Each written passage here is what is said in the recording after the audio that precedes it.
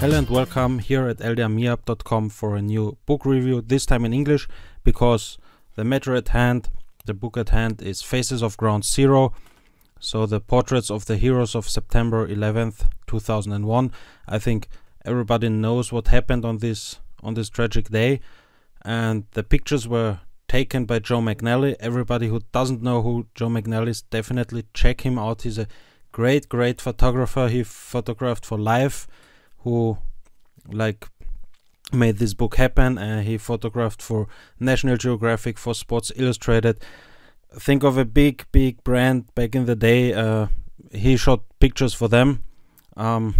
This book has this cover, this sleeve here, which I personally don't like in my last article, because I tend to destroy them in somewhere. But you have the title on the back of the book, and you have some forewords from the mayor of New York. And here you can see Joe McNally in this studio. Next to him, between the firefighter, you can maybe even spot the lens he used. He used a one-of-a-kind camera, which was 8 feet tall and 12 feet long, and he used a Polaroid film, as you can see on the left, on the right from him, which was 40 by 80 inches, which is like 1 by 2 meters around. And they were Polaroid, so they developed in about 90 seconds. And the lens which was used was from a U-2 spy plane.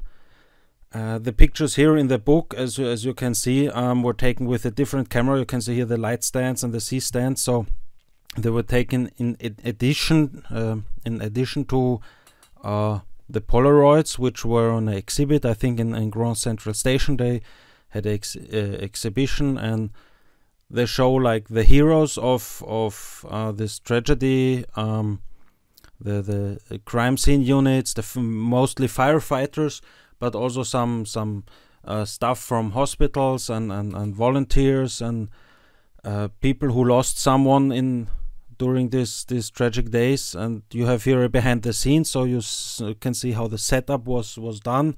And basically he used big strobes to illuminate the subject, and afterwards, as you can see here on the right and on the left side too, the people could wait and see how the picture developed, and that was that kind of help Joe McNally wanted to give, or could give.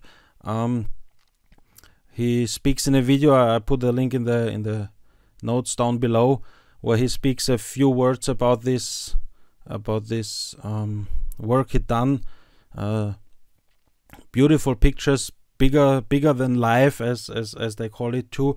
I didn't see the exhibition, must have been great, but I like this book very much, and the pictures are very great and full of emotions, and there are also some small stories. So how this portrait person was related to what happened on 9/11, what they felt, what they were doing,